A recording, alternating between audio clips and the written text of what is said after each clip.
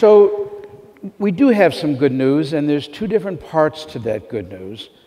The first good news is about the ancient pandemics of history. Smallpox, which we eradicated in 1980. Smallpox was the worst disease imaginable. In the last century, that was only 14 years ago, in the last century, smallpox killed 500 million people, more than all the wars in history. We're very close in polio. This month, we'll be celebrating the fact that India has not had a single case of polio in 2 years. We're very close.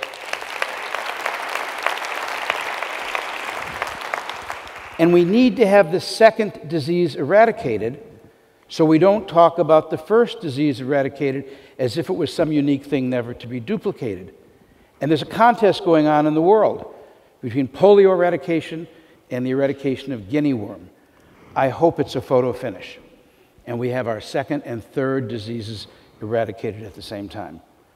But what about the next pandemic? Well, it's a jigsaw puzzle. It's complicated. There are so many different elements in thinking about a pandemic.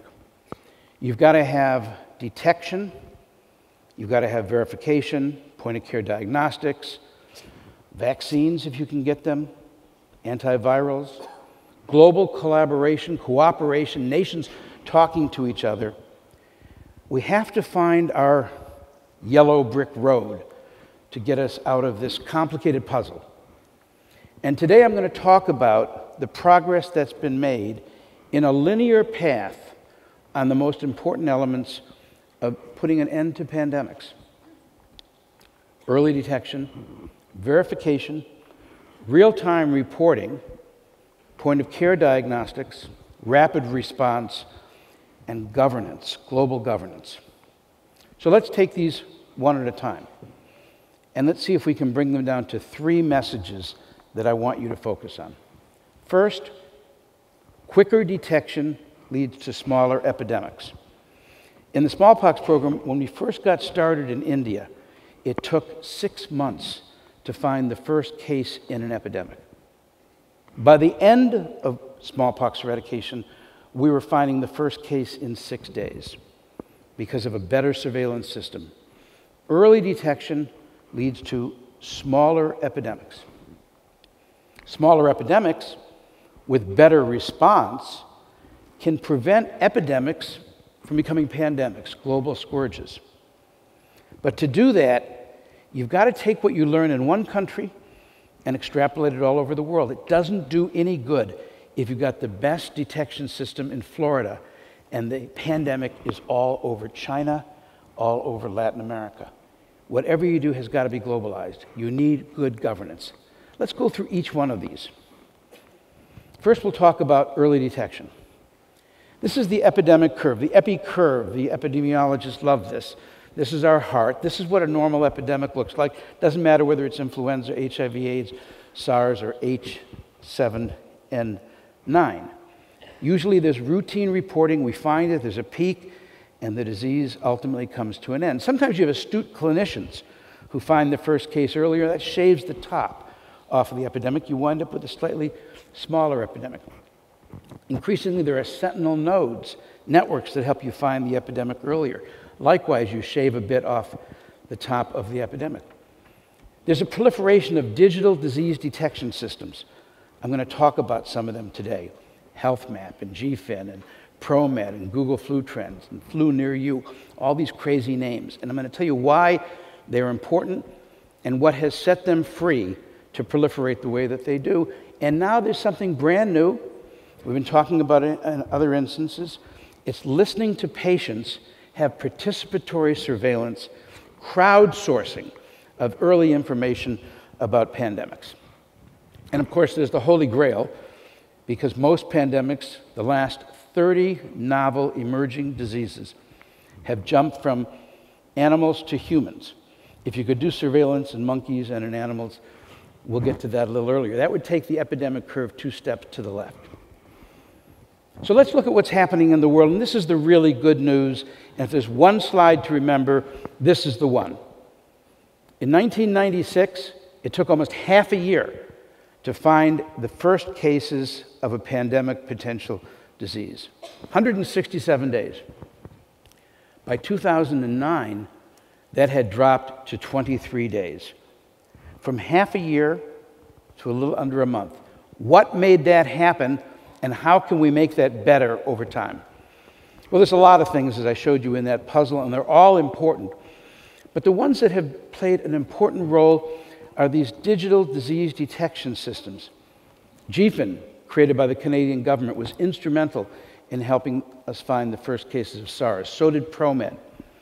GORN, the Global Outbreak Response Network.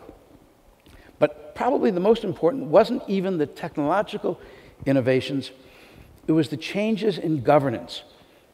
In 2005, the World Health Assembly approved a change in the way nations work together. The international health regulations were changed. Prior to that, the only way that WHO could respond to a new disease was if a health minister called WHO. After that, in 2007, WHO was mandated to respond to any information, whether it came from an individual, an NGO, the public sector, the private sector, or any of these digital detection systems. It let loose a whole raft of new innovations. And now, if we can continue pushing that so that it takes us less than 25 days, 20 days, 15 days to find the next pandemic, quicker detection equals smaller epidemics. And these are all the players. And there's hundreds more that are coming on board. It's the most exciting thing that's happened in epidemiology in my lifetime since the eradication of smallpox. If smaller epidemics with better response, you isolate those epidemics in one place and they don't become pandemics. So when I was at Google, Mark Smolinski and I and 3 amazing engineers built a system to use all of Google's data and capture every keystroke that was ever entered into Google. That's trillions of pieces of information, and do hundreds of multiple logistic regressions to try to find a way to beat CDC's reporting system working with CDC. And we did. We built a system which beat CDC's reporting system by 2 weeks, and that shouldn't be a surprise, because CDC's reporting system requires someone to call a doctor, go visit the doctor suspects flu, takes a sample, sends the sample to a lab, and brings it back. It's not a surprise that health-seeking behavior is a better way to find a new case of influenza than waiting until you have health confirmation. But wouldn't it be better if we enlisted the cooperation of everybody and got volunteers to report on their health status every single week? And that's what Mark Smolinski and the American Public Health Association and Health Map have built. It's called Flu Near You. It's participatory surveillance. It's a new way of using crowdsourcing to find early detection for influenza. Now, when I say influenza, we just start with influenza. If you can find influenza, you can find SARS. You can find Ebola. You can find so many other non-communicable diseases. But you have to start somewhere. Flu Near You now has 80,000 volunteers who every week are using their cell phone or their computer to answer the simple question, are you healthy or are you sick? And diagnose the disease that they have. And in the first year, it was so successful, it became the go-to source of information about influenza. What's even better than that is that today in Amsterdam, all the different participatory surveillance systems are meeting, and they're signing a letter of understanding so that the whole world will have the same system that we can report together on. Same APIs, the same reporting methodologies. So that's really good, because smaller epidemics found more quickly lead to ending epidemics becoming pandemics. Perhaps most important and most boring for most physicians is governance. Because until we get cooperation by governments, we can't stop epidemics, which are inevitable. You're never going to stop the first virus from jumping from an animal to a human. You have to act after that. So we need better governance. Last month in Thailand, at the Mahadol Awards ceremony, we introduced a new organization called CORDS, Connecting Organizations for Regional Disease Surveillance. It's one of the most exciting things that I've seen. And the reason is that there are hotspots where most pandemics begin by history.